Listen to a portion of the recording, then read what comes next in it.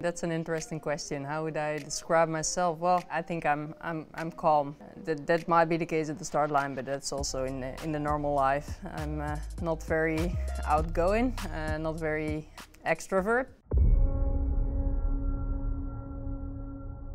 I really like cycling. That's probably the part why I'm enjoying at the start line and why I don't look under pressure. I also learned during my career that trying your best is all you can do.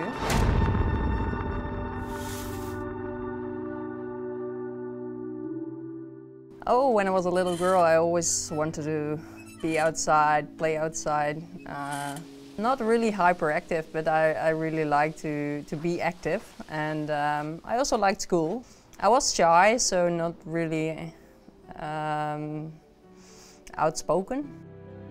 As a 5-year-old girl, my brother went into cycling, my older brother. Soon enough, I wanted to ride a bike myself, and my parents got me the tiniest bike they could find. Yeah, when I was nearly 6, I could join the club.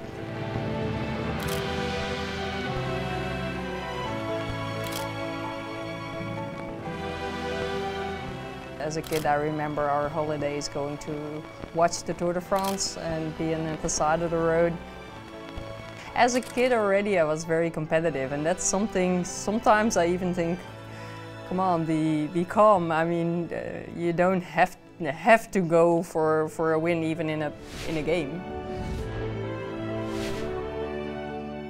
At junior age, I got into the Dutch national team, and at that point, I felt, well, there is maybe a possibility to grow into this and to continue this. Yeah, it was very special. I was first year elite. I was just 19 then, and yeah, it was crazy to become world champion at that age. Well, winning at a young age definitely changed my life, definitely, yeah. But also I had to get used to the attention and to the different life.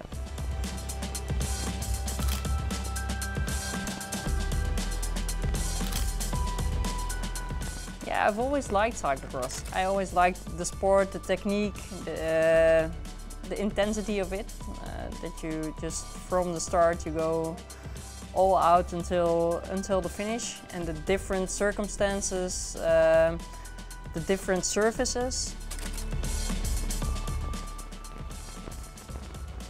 Track I haven't done for such a long time, but yeah, it has made me also some very, very special memories. And the points race in Manchester, and then the Olympic Games in Beijing.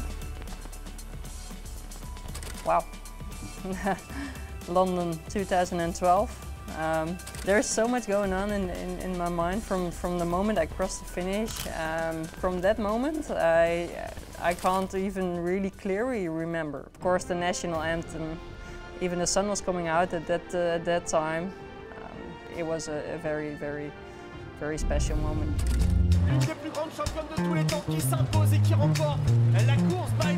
Into La Course every year was very special. After the first time on the Champs-Élysées, to be part of the Tour de France on this day. I also thought there would be space to grow, and yeah, now there's the moment that it comes from a one-day race or to an 8-day race to a full Grand Tour.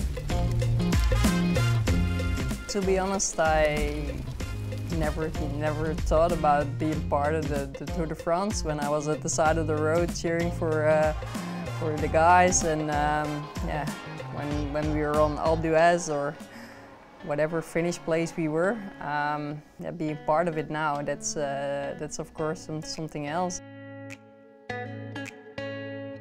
Every race has a story, if it's even if it's a win or even if it's not a win. And for me, everything is an experience.